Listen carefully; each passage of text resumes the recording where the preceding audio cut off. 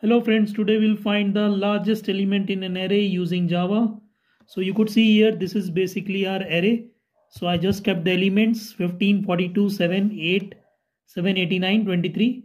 So this is our array. We need to find the maximum number in it. So int max is equal to array 0.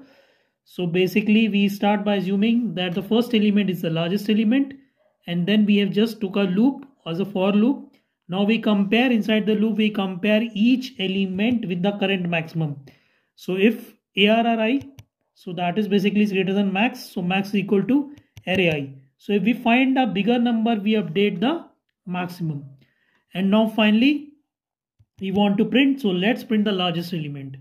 So if you want to learn more such Java coding questions that are asked in tier 1 to tier 3 company SDET interviews and get detailed explanations of the logic behind each solution, click the link given in my description to access the full course. Thank you everyone.